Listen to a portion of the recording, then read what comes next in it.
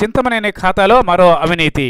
అధికార Telugu Desam party Denduluru MLA Chintamaneni Prabhakar ఆగడాలకు అడ్డు అదుపు లేకుండా పోతోంది.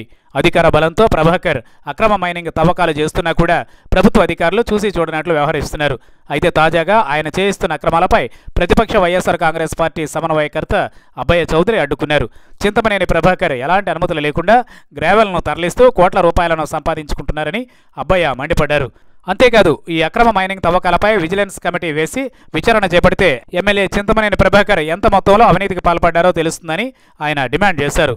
అలాగే పెదవేగి మండలం గార్లమడుగు పంచాయతీ సూర్యాపేటకు చెందిన వైసీపీ కార్యకర్తల ఇళ్లను అధికార బలంతో చింతమనేని అధికారులతో తొలగించాలని చూస్తే అబ్బయ్య చౌదరి అడ్డుకున్నారు. గతంలో ఈ ఇళ్లను తొలగించాలంటే బాధిత కుటుంబాలకు 25 లక్షల రూపాయలను నష్టపరిహారాన్ని ప్రభుత్వం చెల్లించి ఇళ్లను తొలగించాలని ధర్మాసనం కోరింది. కానీ ఎమ్మెల్యే చింతమనేని హైకోర్టు ఆదేశాలను ధిక్కరించి ప్రభుత్వ అధికారులతో ఆయన తొలగించాలని చూశారు. ఇక ఈ విషయాన్ని తెలుసుకున్న అబ్బయ్య టీడీపీ నాయకులు చేసే అరాచకాలకు అడ్డుకట్ట వేసి అక్రమంగా తొలగిస్తున్న ఇళ్లను ఆపించారు.